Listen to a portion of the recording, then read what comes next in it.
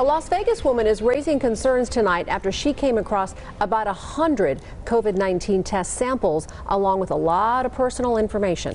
Thanks for staying with us here at 6:30. I'm Denise Valdez. And I'm Brian Loftus. She found the bag on dumpster at a local park. Joe Moeller met up with her. He joins us now in studio with what happened then, Joe. Yeah, the personal information has addresses, phone numbers, and even social security numbers. I started looking into this giant bag of samples she had with her, only to end up having more questions about what this all was from.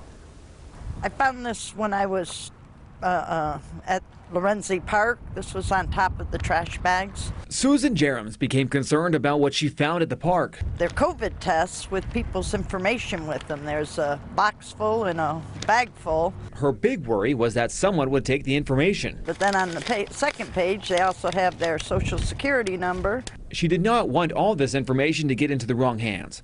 I pulled them out of the dumpster and took them with me. I tried to determine where the tests were done, even calling the names I found on the paperwork, only to find out the people did not match the numbers I called or addresses. Those people tell me they never had tests done on January 12, 2022. It says it's Gene Matrix in Stone Mountain, Georgia. I tried to contact the number for Gene Matrix Labs out of Georgia. The phone number listed did not work. I don't want it sitting in my park, so that's why I took it out. As Jerems wonders what could have happened with this paperwork, more questions are raised about where they came from and why. Now I just have to find out what to do with it.